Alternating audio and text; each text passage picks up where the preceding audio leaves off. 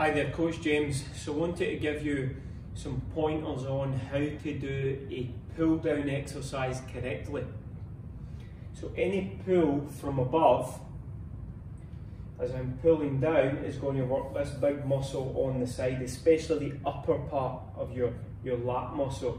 Obviously the arms are involved, but they're secondary muscles. What we must focus on is what is happening here at this muscle. Okay, this is what we're trying to pull with when we do this exercise. So obviously you're still using the arms, but the target muscle is in this big muscle here, and we must focus on what's happening there. On any pull down from above, your elbow will just come just below the height of the shoulder. That will mean that you have fully shortened your lat muscle, and as you reach up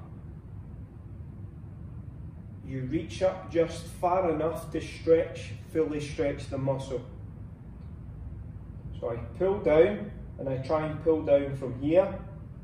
Pull, pull, pull, pull, pull, pull, pull. Elbow just below the height of the shoulder, and then I control up the way, under control. So I'll show you how to do it on this machine. This is obviously a Prime Fitness machine. It doesn't matter whether you're using Technogym, whether you're using Life Fitness, Hammer Strength, any other brand. The principle stays the same when you're doing a pull down from above. It's how far this elbow comes down, engaging through your lats, and then stretching just enough to lengthen the muscle. Let me give you an example. This is too far. You see people pulling down too far and the elbow starts to point that way. This muscle isn't engaged anymore. You see people reaching up too far, they shrug through the shoulders. Your shoulders should stay down. As you reach up, you pull down. As you reach up, this shouldn't happen. That's you losing control. That's you taking all the tension off your target muscle, which is the upper lats. So watch out. On every single machine, make sure you set it up correctly for your body. So on every machine, again, whether it's Prime Fitness, Technogym, Hammer Strength, doesn't matter. There'll be little colour-coded things that can be changed. On a lat pull down, you want to make sure your feet are flat. Make sure this pad is in against your thighs to keep you down and secure.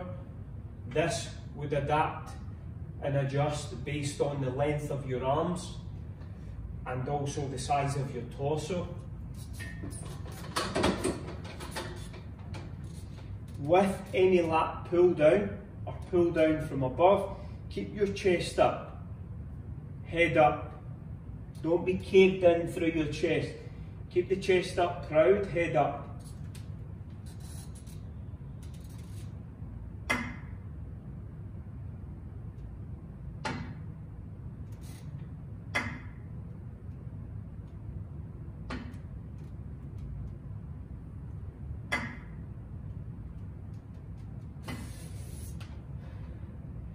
Now, what you don't want,